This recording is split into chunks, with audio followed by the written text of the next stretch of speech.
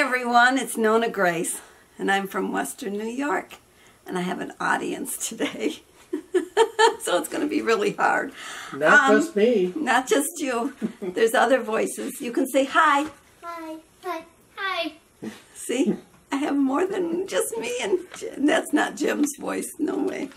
Well, today, when I was, just a little bit ago, I got, well, Jim brought in the mail when he got home from work, which was around 3:30, but I get this thing in the mail for the You Tell Us survey thing. And I had been doing the surveys for a long time, and then they tell me that their system is going to be down for a little while, and they notice that I have 0 points. I wonder why.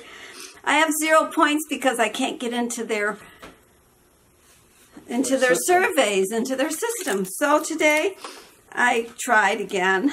I thought, well, maybe I should try to get in because they still have me as one of their people that does surveys, and you have to be invited to do these surveys. They don't just let anybody do them. And I was invited, oh gosh, several years ago to do it. And every time I put in a password, it didn't like my password. It says it was too easy to break. So I put in a harder one, and it's still too easy, too common, and kept doing it and kept doing it. So I sent him an email, or reset my password again, and again they tell me this. So this time I sent them an email stating that I'm having technical difficulty. It doesn't like anything I put in, and I can't get in, and so I have to wait until Eastern time is their hours. So I guess I'm kind of 6 or yeah, something like that. I'm way too late. So I sent an email trying to get in because I'd really like to take these surveys, and you can get paid for these surveys, but with 0 points you'll get nothing. And that's what I've got, 0 points. Well, today was not a good day. Today it was gloomy outside, windy. We had some rain. All that sunshine from yesterday and all that jolly feeling, it wasn't here today. It's kind of blasé. Are you falling asleep there, sweetie? No? Okay. I'm boring them to death. Am I boring you to death? I hope not. I got one coloring, one listening, one standing, and she looked like she was sleeping, and Jim's looking at me with a smile.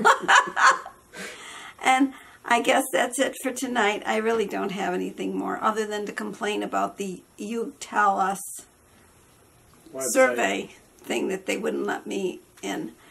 So I can't tell them anything if they want to know. And half the time I don't qualify for half the surveys because they want people that are into sports, and they want people that have kids. I don't have kids. I do have kids, but nobody's under the age of 18.